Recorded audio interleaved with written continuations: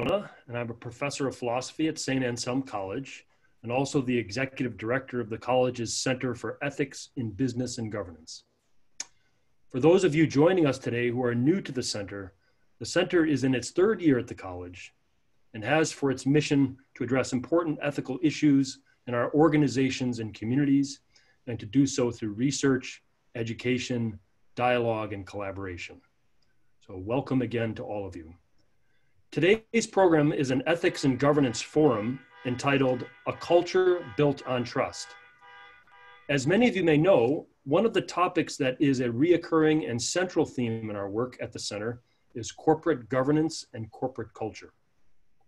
Today's event will explore the element of culture as a key asset of a corporation and how a culture built on trust can begin to be developed. Before we get started, I'd like to take care of my duties. By state law, I'm required to advise all of you who are attending this webinar that this webinar is being recorded. Now, fortunately, we are joined in today's discussion by several experts on these matters of corporate culture and corporate governance. Experts who will be introduced by my colleague, Dina Frutos-Benzi.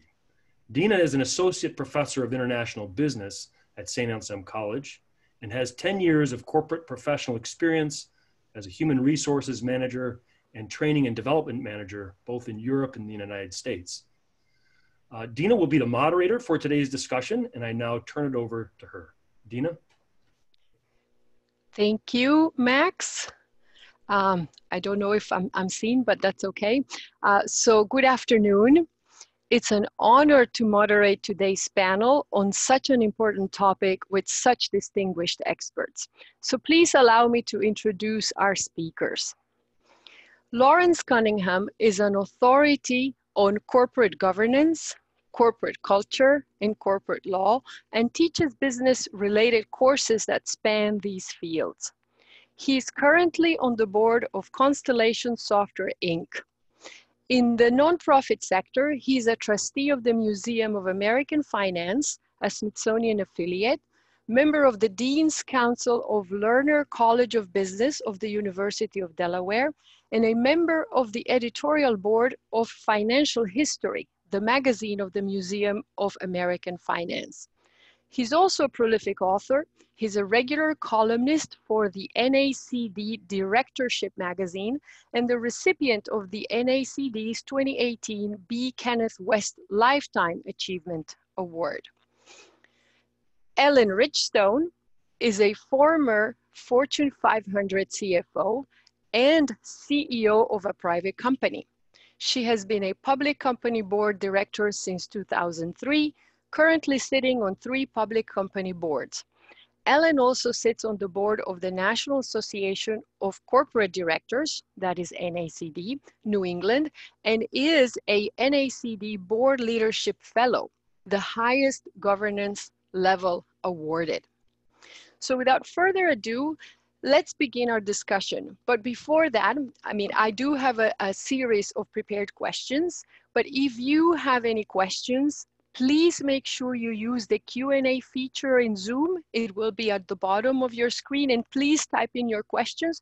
We will have time at the end of this discussion, sort of our questions here for your questions. So I'll remind you again, probably later, to use that Q&A feature for your questions. So each of you is known for your experience in leadership and governance. So Larry, let me begin with you. Can you share with us your insights on what is needed to promote a culture of trust inside a corporation, whether public or private or nonprofit? Does your view differ if this is a large global company versus a company with a few locations and a clear central corporate hub? Well, thanks, Dina. And I'd just first like to express my thanks to the Center for hosting this webinar today and having Ellen and me and the rest of the team here. And thanks to all of our participants. I hear there's a very large number, and so we're very grateful for the opportunity to have a chat. My answer, Dina, to that one is tone at the top plus. we hear a lot about tone at the top, and it's certainly important how CEOs and board members present their companies, whether they emphasize employees first, shareholders first, or something else. And culture, and particularly a trust-based culture, is the same. The CEO needs to set that tone. But I say plus because he or she also has to live it, has to model it, has to demonstrate that that's the culture of the organization, that it's a very important value. And I came to this conclusion through a journey that began 25 years ago in my studies of Berkshire Hathaway, which is, I think, a company that epitomizes the culture of trust. Now, the first work that I did on this was called The Essays of Warren Buffett, Lessons for Corporate America. I think it's pictured there on the screen if it's still being presented.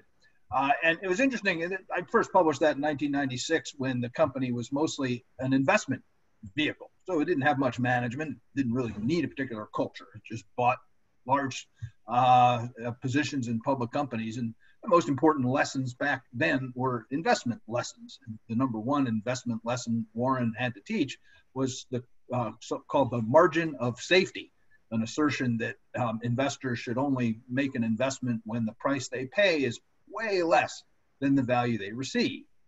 He viewed this situation as extremely unusual, and so when it occurred or when people found it, he encouraged them to load up.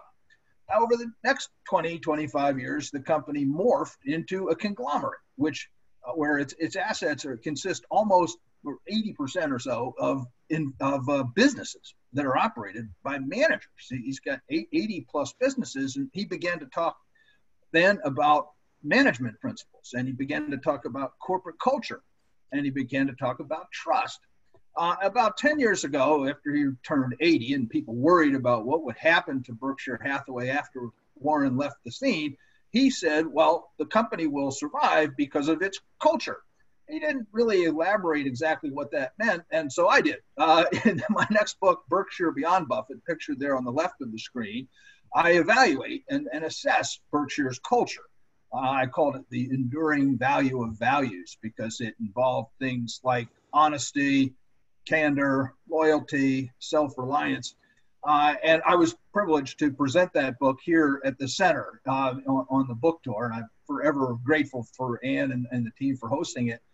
In the past 6 years, I've continued to study what this culture means. And I tried to boil it down to 3 words. Just like he said, the margin of safety is the most important investment lesson. I decided margin of trust is the most important management lesson to take from Berkshire Hathaway. So just as margin of safety is about how rare it is to find a big price value difference and to load up when you do, margin of trust means it's rare to find a thoroughly trustworthy person to whom you can delegate all responsibility. But when you do, you should delegate as much as possible to them.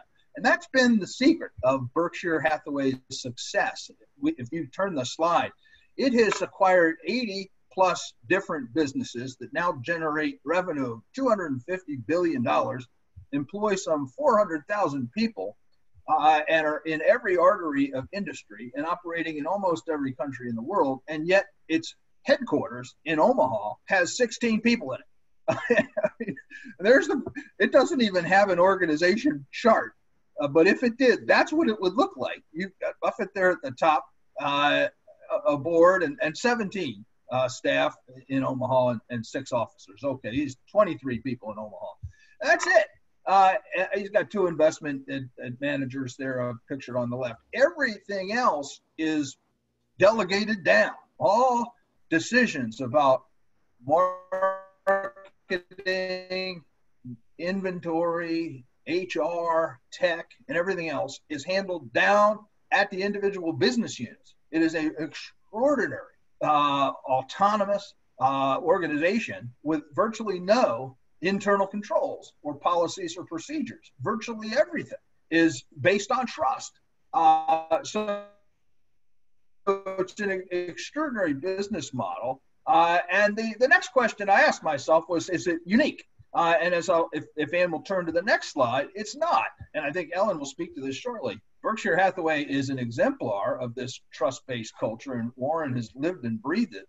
But the next slide will show that dozens of other companies, large and small, and sector and the for-profit sector, have embraced this model. And here's just 8 notable examples. And if Q&A allows, I'd be happy to talk about any given one of them. But I enter this slide, and I think Ellen's going to speak to this too, because the idea of trusting people, of a culture that's based on a high degree of mutual trust and reciprocity and delegation is possible at companies large and small.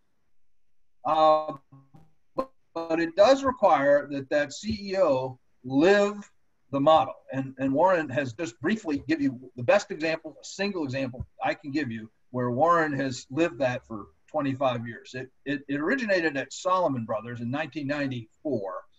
That was an investment bank of the era in which Berkshire held a 20% preferred stock interest. Several bankers engaged in criminal cornering of the bond market.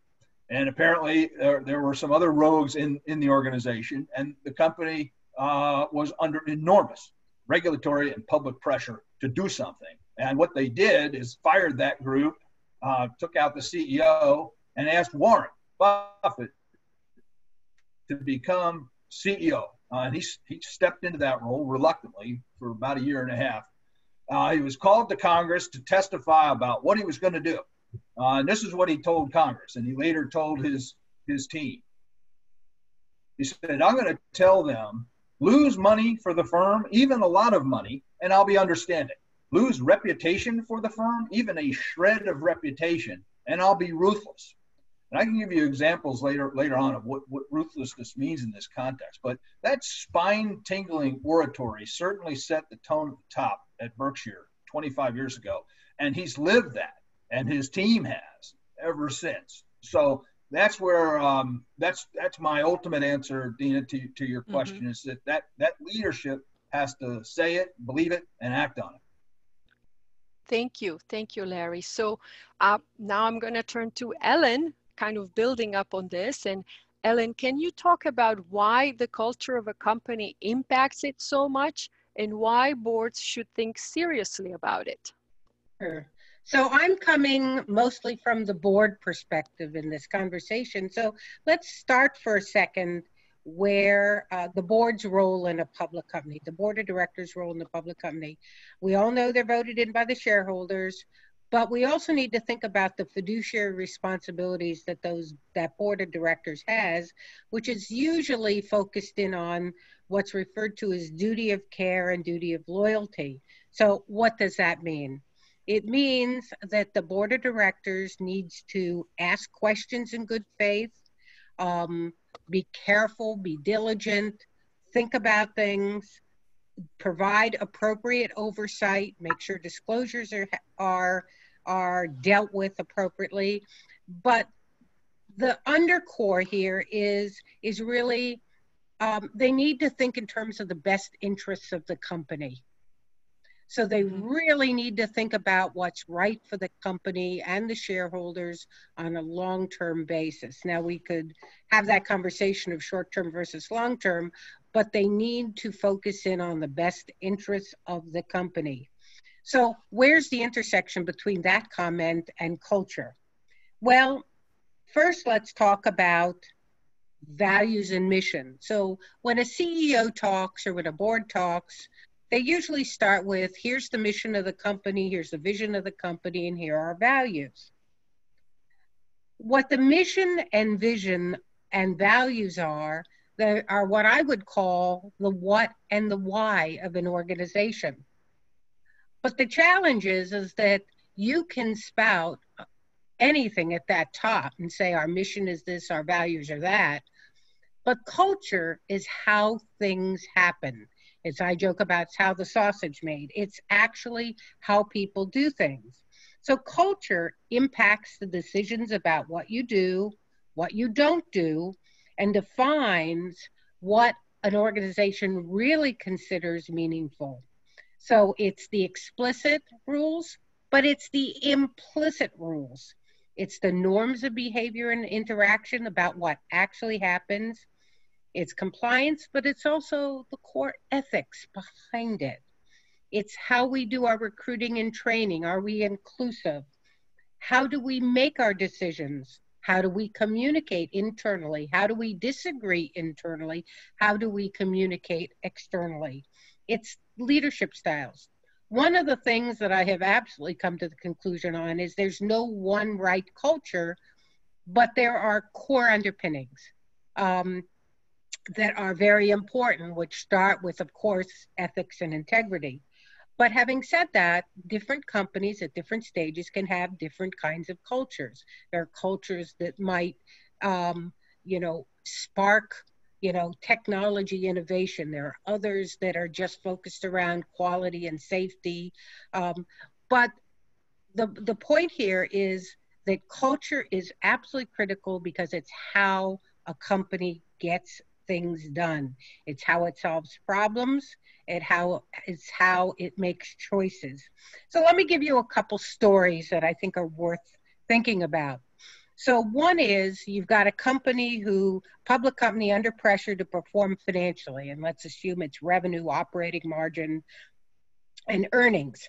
So what happens if a company has to choose between spending money and quality and safety versus getting the product out and making their numbers for the quarter? The answer is you can tell a lot about a company on choices they make along those lines. I mean, I'll give you an example from earlier this year. One of my companies was during the pandemic, of course, during the heat of the pandemic, was told they weren't allowed, even though they were in a hot zone, they weren't allowed to stop producing because they made a high-tech product that went into the military, even though honestly, I would have said, you could pause, but the government would not let the company pause. They insisted on the delivery, said they were essential. And so the board with management with the board, spent a lot of time saying, okay, they don't want us to stop producing. We're in a hot zone. How are we going to make sure we keep our people safe? Huge amount of focus around how do we keep our people safe? And it wasn't until we got to that point, and by the way, we ended up with nobody, even in a hot zone, nobody with testing positive for COVID. But we went to extraordinary lengths to make sure what we did everything we could possibly do to keep our people safe. Again, the culture was around the people. Another example from a different angle would be, and this one I saw a few times in prior companies, none of the companies I'm with now, on the board of now, where you had, say, a top salesman, your top salesman guy who just beats his numbers every year.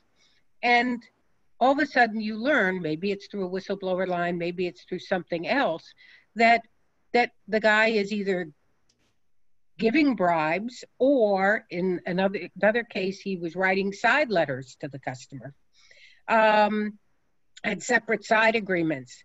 And so the question came down to, okay, are you going to walk the talk, or are you going to let the guy get away with it? Are you going to slap his wrist? And in the good news is, in both those cases, the individual was fired.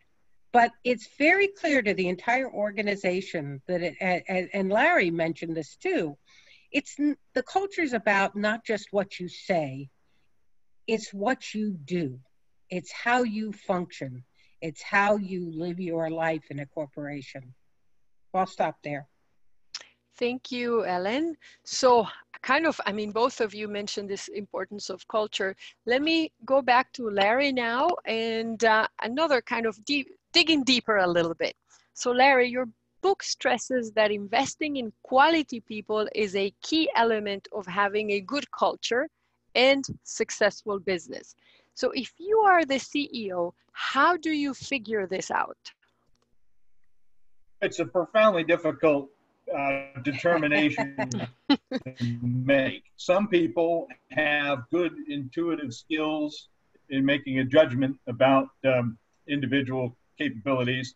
Warren Buffett is famous for being able to size people up in very short order. I think the reason he's famous for that, and the reason that people think he's good at it, is he's got an extremely high bar. He trusts very few people. He doesn't trust banks, trusts very few lawyers. I don't think he certainly doesn't trust most investment managers. He doesn't trust most sellers of businesses. And so he comes with an extremely skeptical eye, and knowing that he is going to repose enormous trust and delegation, will only go into business, only hire people to this particular point, only hire people who he'd be happy to have his son or daughter marry, or who he'd be happy to have as the executor of his will. So that's one way to do it. The other way to do it is a more scientific or rigorous analytical way, which is done at Danaher. That's one of the companies listed on that slide as epitomizing a trust-based culture. It's very interesting that it's a trust-based culture. They have enormous autonomy and delegation, and people have wide discretion to do a lot of things. But getting a job at Danaher is extremely difficult. The interviews include extensive testing, personality tests, management assessment tests, tests on the features of Danaher culture. It takes weeks to go through this, and so they've got at least a basis for predicting whether a particular person is trustworthy and can handle the culture that they've established. And this goes to Ellen's point too. But both the way Warren does it and the way Danaher does it tends to result in a group of people who are on the same page, who say and do the same things, who behave according to the norms, as Ellen put it, and the decision-making criteria, the promotion rules, how to avoid cutting those corners and avoid focus on the quarterly numbers. So there are a couple of different ways to do it. One more intuitive, one more analytical and rigorous. But if you succeed in doing it, you will begin to get a self-propagating culture. That if you make a mistake, you accidentally hire a deviant person, I mean deviant from your norms and your culture, that will soon be discovered either by that person and they'll leave, or the firm itself counseling them out, or worse. Mm-hmm. Thank you. I'm going to remind again the audience that towards the end of this session, we're going to have a Q&A, time for questions and answers. So if they would like, please use the Zoom function for typing your question. But very good insight, Larry. So I'm going to kind of I'll be switching between you and Ellen. So now I'm going to Ellen, and a little bit more specific for the board of directors. So Ellen, what steps should board directors take to ensure that there is positive motivational culture in a corporation? And I think we might have to move to slides. I don't know if maybe you, Ellen, will have to share them. I don't know if it would work that we see ourselves in the panel. So sorry about that, but I don't have the slide. Oh, okay. It is the slide that says recommendations from NACD. So it'd be great if it Let me see. Yes, either and. I do have the presentation, but anyway, I'm sorry, but let's keep going then. All right. Well, hopefully you'll find the slide eventually.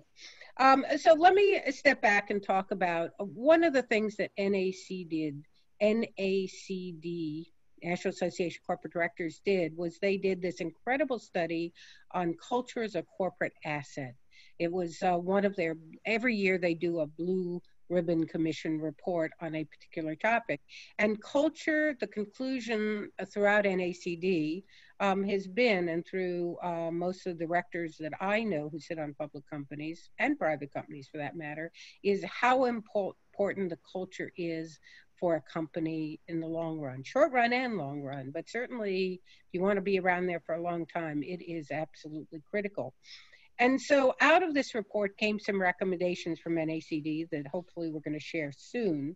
But in the meantime, let me talk to you about what they referred to in this Blue Ribbon Commission report as the 7 essential dimensions of a successful culture. And the seven essential dimensions of a successful culture, you're going to find there's a lot of overlap with the recommendations from NACD.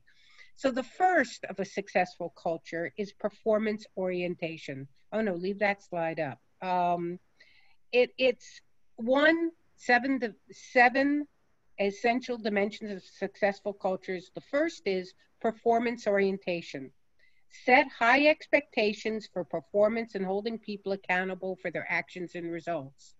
So to have a positive culture, you don't just have to have people do willy-nilly what there is, but make sure each individual knows what is expected of them and that they are expected to be accountable for their results. And obviously, as Larry said, there's a difference between something that gets you fired and something that you're just not performing and maybe you need to do differently. But the point is, each individual has set high expectations and make sure people understand what their actions and results are expected. 2, ethics and integrity. Make sure that the foundational value dimension, integrity, is really there underscored. Integrity implies a consistency between word and deed, and so it goes beyond financial integrity. So I'm not just talking about the numbers. It comes back to that whole conversation of if the leadership says we believe in X and we value X, I mean, does it act like that? Is that really what the actions demonstrate? And it's very important to think in terms of both ethics and integrity, because again, integrity is the consistency between words and deeds. 3rd, customer and quality focus. Does the organization really understand the value and the responsibility towards the customer and towards quality? 4, collaboration and trust. You know, it's interesting because, collaboration is sort of embedded in a lot of conversations about culture, because there are cultures, not this one, the one before it. Somebody switched slides on me. It's this slide. Thank you very much. Collaboration is really critical because most people don't even talk about it. Because some companies, even though they say they have a great culture, and they say they want a great culture, make employees think that person A if person A wins, person B loses. And the truth of the matter is that the most successful corporations are ones where people understand they need to communicate and they need to collaborate. 5, agility, innovation, and growth. It's a continual learning focus, right? It's a continual learning. 6, positive spirit and vitality. So it's, again, comes back to collaboration, it comes back to teamwork, it comes back to being pride in the organization, and not least of which is appreciation and recognition. Now you see that here on this recommendation from NACD. All of these are built in, all the 7 essential dimensions are actually inside the bullets in front of you, but appreciation and recognition is one that's really tricky to get right. I mean, I've seen this done wrong so many times, and it's hard because on the one hand, people need to feel appreciated, and it isn't always about money. It can be, thanking somebody at a company meeting for having done something special or done, an extra job on something. On the other hand, if your financial rewards point people to the only thing that's good is hitting the number for the quarter, then you are potentially going to have bad behaviors. So it's really important, and you can see this throughout, and you'll hear me talk about it throughout, that the reward systems have to be aligned with the culture that you are trying to achieve, that you want, that you believe in. And that includes all the elements on this page. First, you have to be clear about it. You have to be proactive. You have to make sure you understand what the culture is at all levels of the company. Make sure culture is included, integrated in the business. It's not separate. It's part of it. The expectations we talked about. By the way, if your CEO isn't demonstrating it, then you're lost to start with. It comes back to tone at the top. And we talked about the reward system. So all these recommendations from NAC, they're so critical and they were so spot on. I just thought I needed to share them with everybody. Mm-hmm. Thank you. Yeah, so I'm going to switch slightly the focus. I have two more questions, actually one more question for each of you, and then we will open it up for the audience's questions. So let me go back now to Larry and talk about another topic that is important. So your book quotes that it is important for companies to think about how they respond to transgressions. Can you highlight the key items that everyone should think about on this?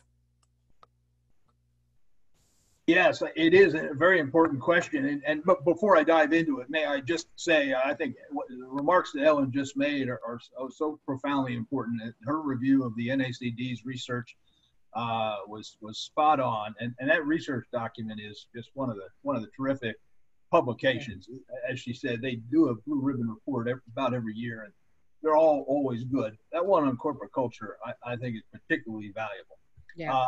And on this question of responding, I like to quote a member of the Berkshire Hathaway board, who's also chair of their audit committee. His name is Ron Olson.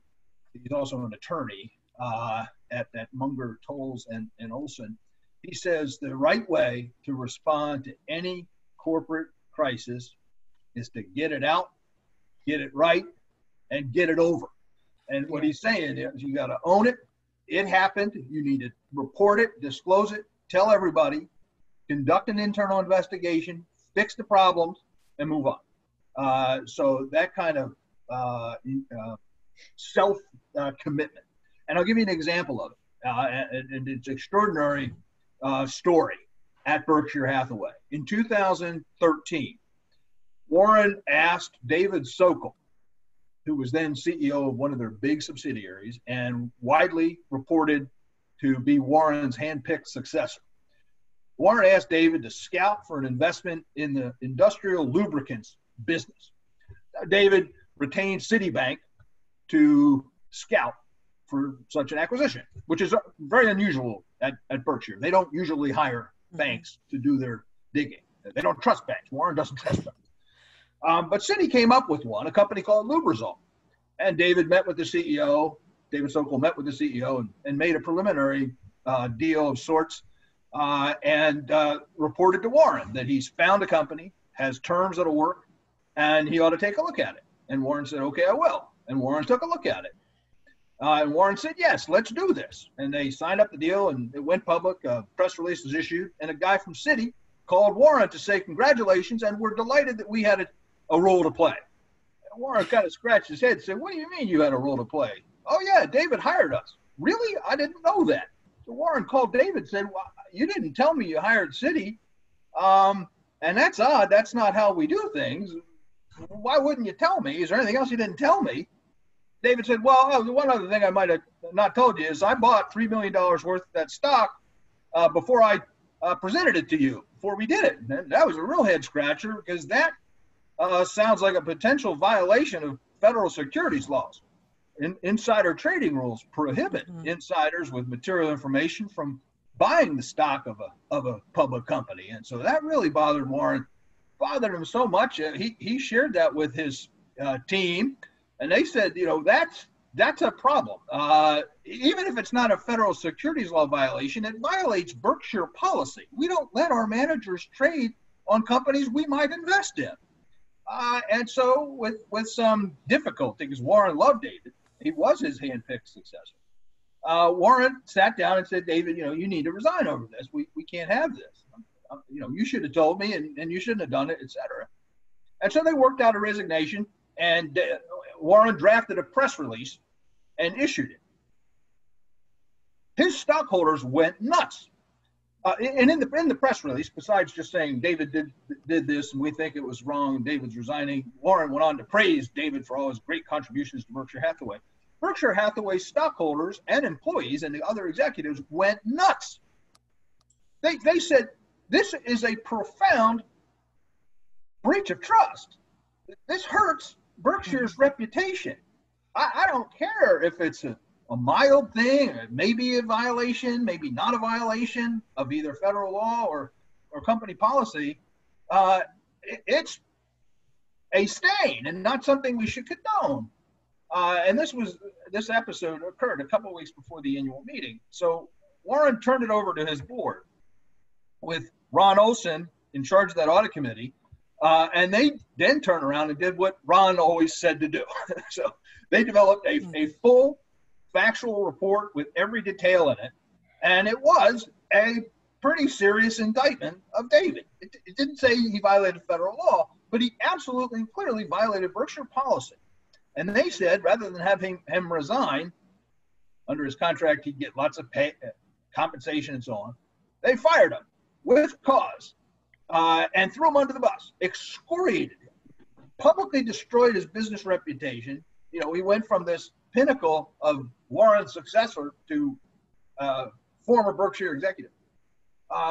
And my lesson, my takeaway, two takeaways from that is go back to what Warren said to the Congress around Salomon Brothers. Lose money for the firm, I'll be understanding. Lose reputation, even a shred of reputation, and I'll be ruthless. Well, what they did to David was ruthless. They lost a shred of reputation. The federal securities authorities, incidentally, they did an investigation and they dropped the case. Whether that exonerated David or not, it was a relatively modest infraction. An infraction, but a relatively modest one. But it lost a shred of reputation. And so they had to be ruthless. And the for-cause termination, the public humiliation was such a ruthless response. So that's point one. The second point was that it was stunning to me and to others how Warren missed that. And he was going to give David a slap on the wrist. You have to resign, but I'm going to praise you in the press release. That's not Berkshire culture. That's not the margin of trust.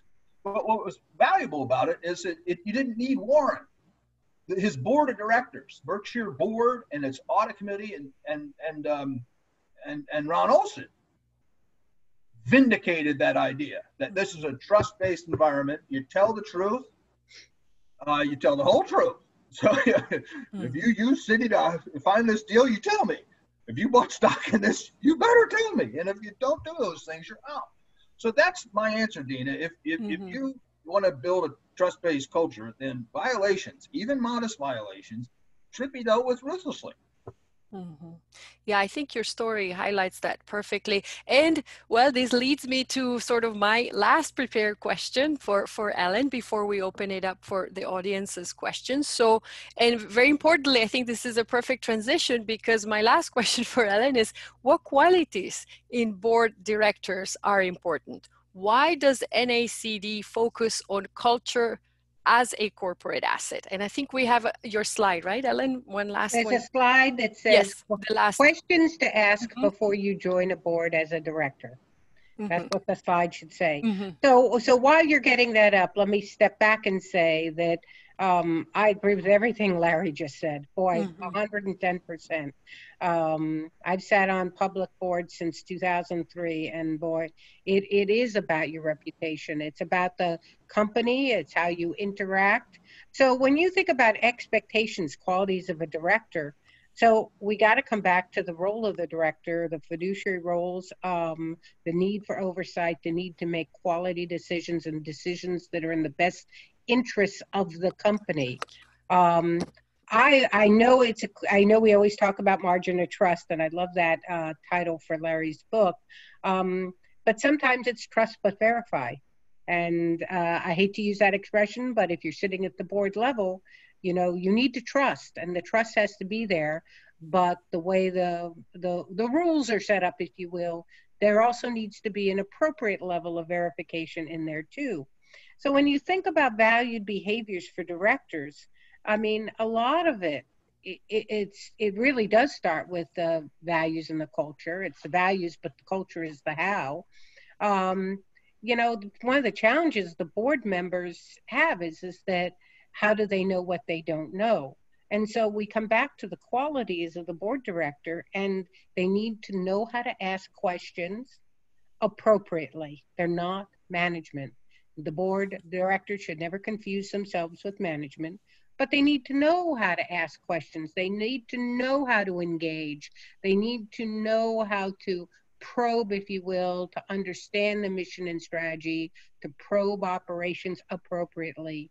to make sure that all stakeholder relations, whether it's the shareholders, customers, employees, are being well thought out and they're being valued.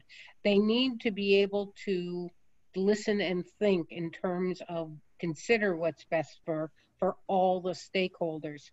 And so when you think in terms of, and you'll see I've got prioritization of quality and safety on there, and a recognition that global differences are real. So if somebody, but it always comes down to the values and ethics and integrity. But having said that, that doesn't mean that, you know, you need to think in terms of how different a global company is and understanding of those cultures that those people live in. There's always a black and white spot. There's always a spot where it's black and white. And I agree with Larry. I mean, if somebody's in the black spot, it is, you know, you cut them off. I hate to say cut them off at their knees, could be ruthless, whatever the right answer is. But you need to be able to demonstrate that you really take actions. So if you're going to join a board, or in this case, I'll call it a public company board, I think what's really important is to understand how the board communicates, how they really ask questions, how they really understand the culture of a company and the value system that it has, how they communicate with each other, how they communicate with management, and frankly, how do they respond when there's a problem? You just can tell a lot about people. There's always going to be problems. Companies go through peaks and valleys. They go through issues. You're going to have an issue at some point. So the question is, how can the board members work together? How can the board members work positively with management? So one of the questions I would put out there for people to think about, is it's important for board members to get to know different levels of an organization. And there are ways to do that without becoming management. So you're still a director, you are not management. And so some of the best practices I'd like to share that I've seen are come from some of the different boards I've sat on. At one board, this was American Power Conversion, each board member was actually assigned a different manager that they were supposed to get to know. They were supposed to talk to once every couple months, maybe have coffee with them when they were in town, but they need to get to know them. And they got to know people in there that they wouldn't normally be interacting. So, for example, I often chair the audit committee. So I was aligned with sales at one point, and another point with the head of manufacturing. You know, I talk to the CFO all the time, so didn't need to have that one. That relationship existed. But this kept moving around so that every year a person would be shifted so that members of management would get to know different members of the board, and different members of the board would know different members of management that they wouldn't normally deal with. And so people got to know each other. It comes back to trust, right? I mean, the better you know, the better you can communicate. It builds a level of understanding and awareness how each other communicates. So that's one. Two, how is interaction with customers done? When was the last time the board ever interacted with the customer? I mean, one of my companies, I'm actually on the board of the largest aluminum alloy wheel maker in the world. And so about a year ago, as an example, before the pandemic, we walked the plant of one of our largest customers, global automotive manufacturers, and watched the wheels go through the different lines, how they were put on, spent a lot of time with some of the different senior execs from that automotive manufacturer, the C-suite. And so how does the board really get information on relationships with customers, interface with customers, understand their issues? And sometimes what companies will do is they'll have their board members go to industry trade shows or conferences or other things but you just need to make sure that there is a connection. And then, of course, there's always how do you stay focused in on not just the employees, not just the customers, but also obviously the shareholders. The whole point here is to build open discussion lines so that if there's an issue, you can make sure that you have full information and there can be appropriate discussion. So with that, I'll leave that. All right. Well, thank you very much to both of you. We actually have a lot of questions, so I'm gonna from the audience, which is great. And unfortunately, as always, you know, kind of running short on time. So I'm gonna pass this on to Max Latona, and he will kind of give you the questions from the audience. All right. I think Max is with us here. Right. Thank you, Dina. And thank you, Ellen and Larry, for your remarks. Very interesting and insightful. So we have a number of good questions. The first concerns Wells Fargo. I think this attendee would like you to evaluate what happened with Wells Fargo in light of some of your comments today. He or she says, Wells Fargo had incentive issues. Does this relate to corporate culture, governance, reputation risk, and or stewardship of shareholders' long-term capital? In general, how would you evaluate what happened at Wells Fargo? So, Larry, do you want to go first or you want me to go first? You're welcome to go, Ellen. So I love that question. The answer is yes, yes, yes, and yes. You know, does it relate to corporate culture? Absolutely. Governance? Absolutely. Reputation risk? Absolutely. Stewardship of long-term capital? Absolutely.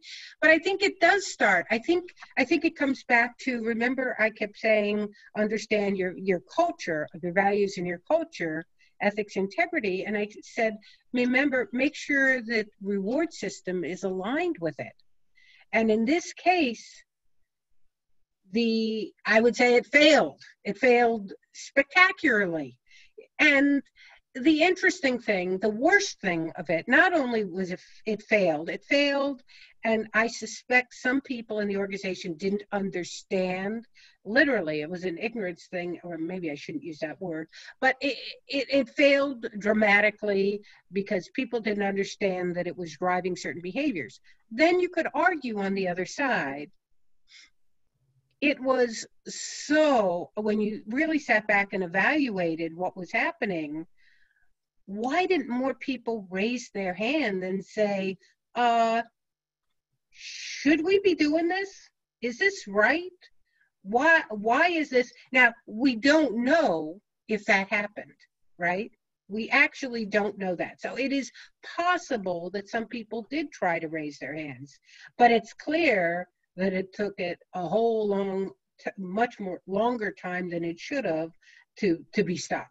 So it failed spectacularly. It's an example of alignment systems driving behaviors that should never have occurred. And it's reputational disaster. It was a cultural disaster. It was an integrity issue. So. Thank you, Ellen. Larry, do you have any additional comments? Very little to add. I agree entirely with what Ellen said. All of the above is the correct answer to the attendee's question. Quote, a famous adage uttered by Charlie Munger, the vice chairman of Berkshire Hathaway. He said, show me the compensation system and I will predict behavior. And fundamental, right? And that's a good board function too in terms of how CEOs behave. And I guess my third comment is the very uncomfortable one about how the damage at Wells Fargo, how did that reflect on Berkshire Hathaway, which is a very large shareholder of Wells Fargo, certainly the largest one. And for decades, Buffett had extolled its virtues and its leadership and so on. So it was a huge bruise for him personally, and I think in some ways for Berkshire. Critics like to pounce on perceived hypocrisy and so on. My own, I'm discomforted by the whole thing, but my own logic around it is that there is a difference between Berkshire's investees and its scope of responsibility for them and its wholly owned subsidiaries. It has absolute and total responsibility for its own companies and calls shots. It was ultimately responsible, even in a delegated culture. But it's not able to shape the culture of all of its investees, even if it would like to. But it is a pity that doesn't work, or at least it didn't in that case. Great, thank you. We have another good question from Helen.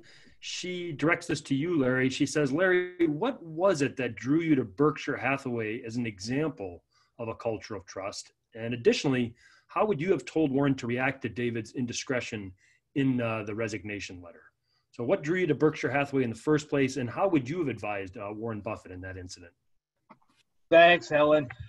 I was drawn to Berkshire back in the 90s, mainly because the somewhat unconventional philosophy really appealed to me.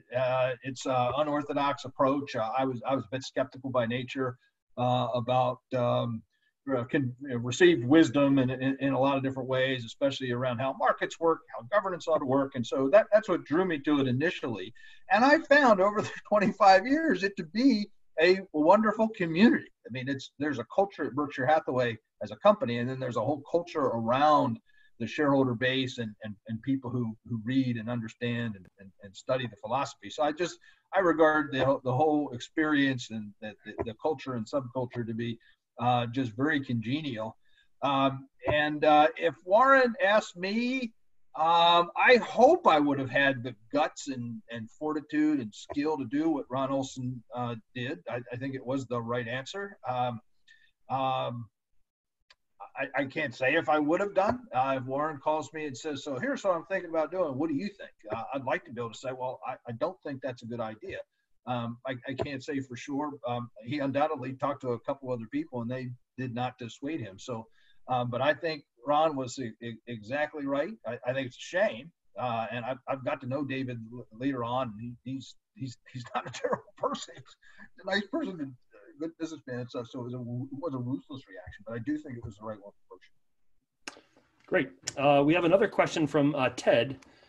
He writes, and this is more of a comment to the Berkshire termination story and to Ellen's conflict resolution comments. He says that my big learning about the quality of a CEO and a board is when they will terminate, quote unquote, one of their guys or gals. Bad behavior is typically obvious to the staff, whether executive level or team level. So it goes to the CEO and the board to set that tone, which then trickles down to the teams, and the teams that lead can and they should terminate bad behavior. So I guess it's a question about, I guess maybe more generally, the CEO versus the board and setting the tone of the company, and when can you see them actually doing that? Any thoughts about that? Maybe Ellen, we'll start with you. Well, unfortunately or fortunately, over 17 years of being a public company board director, a number of my CEOs have been fired. Some have been sort of resigned or retired or whatever you want to call it, and some have been outright fired, but it's usually because they behaved in a way or did not hit. It's rarely because they didn't just hit the numbers, because it comes back to, if you deliver bad news and you work to figure out a resolution of it, boards will tend to want to work with somebody that they trust, right? But if you hold back information, a couple of the situations where CEO was essentially holding back information, you know, the board has to take actions, right? They don't have a choice, and sometimes they wait too long. Sometimes it's a black and white situation, like, you know, we've talked about. I've been lucky enough, I haven't seen any sort of situations like some friends have been through, where the CEO spectacularly did something very, very bad and had to be basically walked out the same day. I have seen a number of situations where the CEO decided to act like his version of a dictator, and the board meetings were controlled, the information flow to the board was controlled, things weren't transparent, and by the time the board sorted that out, which isn't always fast, sometimes slower than you'd like, you have to take action. So it does start with the tone at the top. It starts with the board, and the boards I've been with, have not been shy about taking action, but sometimes they had to work through where the real source of the issue was, because you don't always know whether it's the CEO or if it's a member of his team. And I've got a few yellow and red flags. If we have time at the end, I can come back to that, because there are some yellow and red flags that I've learned over time that board members should watch for, unfortunately, having lived through this. Well, actually, we'd love to hear about that. So maybe we'll give Larry a chance at this question and then maybe go back to you, Ellen, for a few of those. If we have time. Yeah, I think, once again, Ellen is entirely right. I'll just add, I think the most important job a board of directors has is selecting the CEO. And if they've done that job well, if they get an outstanding CEO, they will have very few other problems. The second most important job is replacing that person when the reasons like Ellen suggests. And she's done it. It's doable. It happens, unfortunately, with some frequency. At the level of the next rung down, I mean, a delegated, autonomous, decentralized culture like Danaher, Berkshire, Johnson & Johnson, they're CEOs of the operating companies. Under what circumstances and in what manner does the head of the holding company terminate those people? And fortunately, at both Berkshire and Danaher, that kind of firing has been rare. In Berkshire's case, he's hired 150 or so CEOs of those operating companies that I showed you on that decentralized grid, and he's only had to fire about 15. That's pretty low, and he didn't want to fire any of them. Warren is constitutionally opposed to friction and conflict, so it's not a fun job that he has. But he'll fire him for some very fundamental trust-oriented reason. I'll just give you one quick example. When he acquired Benjamin Moore Paints in 2000, he made a personal commitment that to all the distributors. That's a company that sells its paint through mom and pop stores, small network of distributors around the country, rather than through the big top retailers like Home Depot. And they were nervous, those distributors, that this acquisition would hurt their business. And he made a personal promise that they would not do that. They would not sell through Home Depot and the other big ones. Then over the next 8 or 12 years, doing that proved competitively extremely difficult. So CEOs, an incumbent CEO, decided he was going to change that. And Warren went nuts. That time in personal. I know it's a difficult thing, but you've got to solve that some other way. And he wouldn't do it, so he fired him. And that happened to 2 CEOs in a row. He finally found a third one who would honor or help honor Warren's promise. Now, it's another question whether Warren should have been making business promises like that. But once the promise is made, the CEOs have to live with them. And if they can or don't, then they need to be fired. Great. So we only have time for maybe 1 or 2 more questions since it's 2:00 now. So we have a question from Barry, and this is directed to Ellen. Ellen, what do you believe are the appropriate metrics for determining fair compensation to directors? Wow. Oh, God. I mean, that's a controversial topic, isn't it? I'll jump in and say I'm glad that the hard questions are for Ellen, the easy ones are for me. Oh my God. Oh my God. Well, it's an interesting question because, there's a traditional way of doing it, which is, of course, understanding what other companies pay, but that's, then that just ratchets things up. I think the answer is a real mixed answer, because you need to not only know what the market is, but also what the real job is, and what the company appropriately should be spending.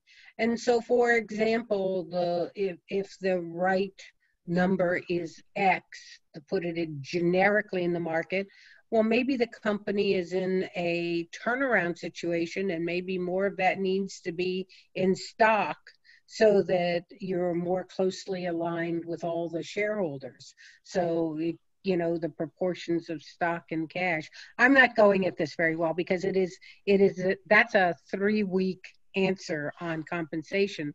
But there are people who evaluate. We certainly get a lot of external data.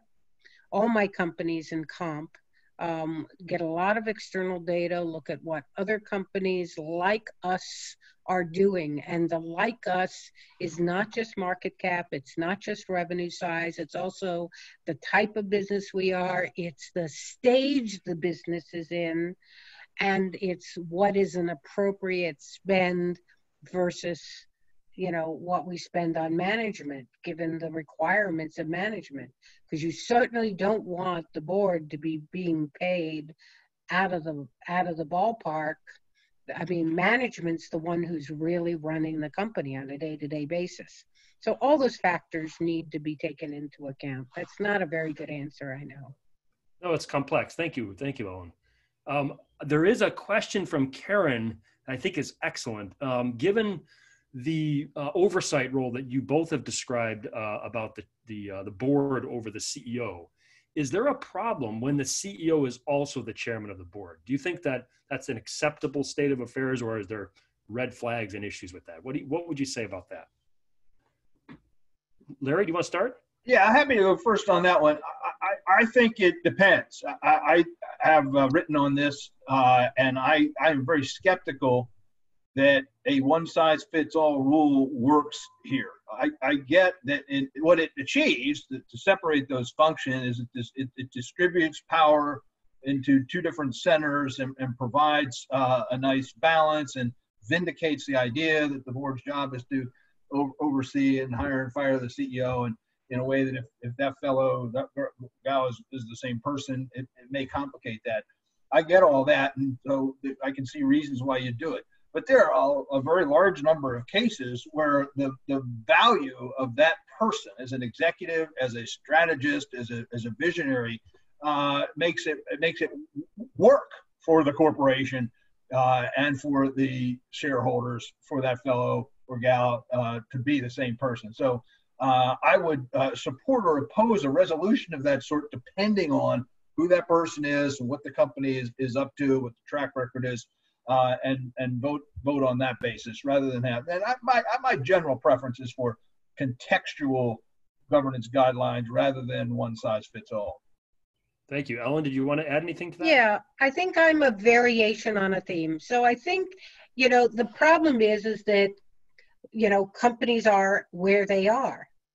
And I agree, not one size fits all. Two, you can make either side work. Right?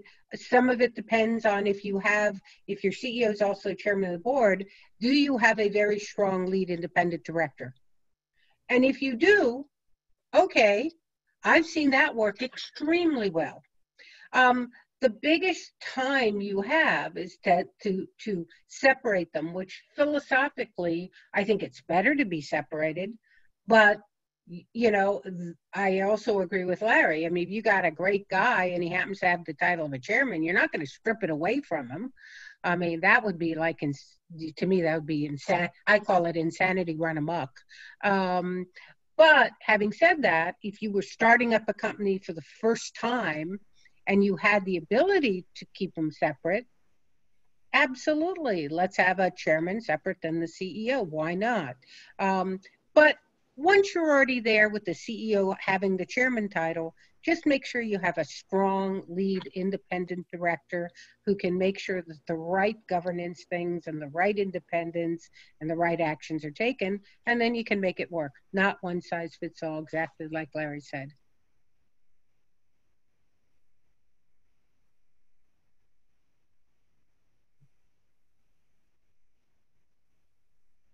Okay. Right. Did we lose Max? No. I don't know. I think Max froze. Okay. We had a big rain right now. Oh, really? Max has disappeared. I think something happened to his connection. Must have, yes. So, well, he is supposed to do the closing remarks, but if he doesn't basically come back, I think we had one last slide, sort of the closing remarks, but we're right over time. And so if If I actually don't see him, so I would really like to thank you both. Hopefully he's back. Yeah, he lost his connection. I just got a text. So thank you, everyone. Thank you, everyone in the audience, for your questions and for being with us. And especially, I want to thank Ellen and Larry for your time and for your expertise, for sharing all that with us today. And please be sure, you know, we to keep an eye on the CEBG, because we are having, you know, these virtual webinars and hosting them. So you'll be hearing more from us. So thank you again and have a good afternoon. We conclude this today like this. Thank you very much again. Bye. Thank you.